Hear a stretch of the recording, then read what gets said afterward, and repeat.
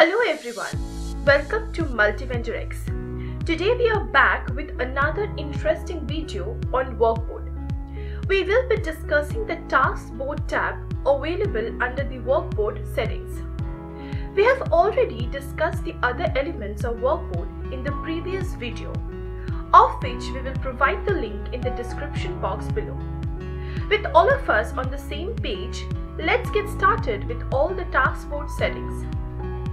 Here, under this Task Board tab, you will find a list of activities that requires action. As you can see, this page displays a number of boxes under specific section. Let's see the first section. You will receive these boxes in the Pending Vendor Product section after a vendor adds a product from the dashboard. Vendor submits their product and waits for your approval.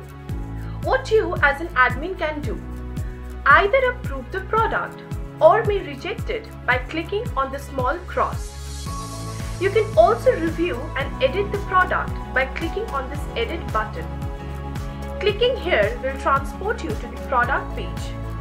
Once you deem everything, select here and publish the product. Back on our Task Board page is our next section, the Pending Vendor section. Below this, you can view the vendors who have registered on your site but are yet to be a part of your marketplace. Similarly, you can either approve the vendor application or can reject the vendor by clicking on this cross. You can also review and edit the vendor by clicking on this edit button. Once satisfied, then click here to approve the vendor. Here from this box, you can view the coupons which are yet to be taken. Whenever the vendors create a coupon, he submits it for your approval. You can again use your superpowers to either approve or reject the coupon by clicking on these buttons.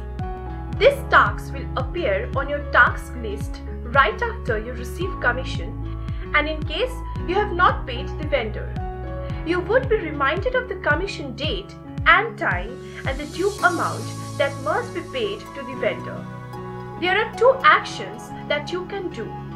Notify the vendor or dismiss this task to stop your task list from being cluttered. Like any other e-commerce site, the customers or the site visitors have some questions to clear before any purchases, or might have some product or vendor related reviews after any purchases. Once the question asked, you as an admin can view them one at a time.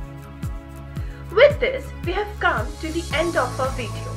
If you like the tutorial, then do not forget to like, share and subscribe to our channel. Click on the small red bell to get notified whenever we post a new video. And do check out the description box below for more useful links. Thank you for watching.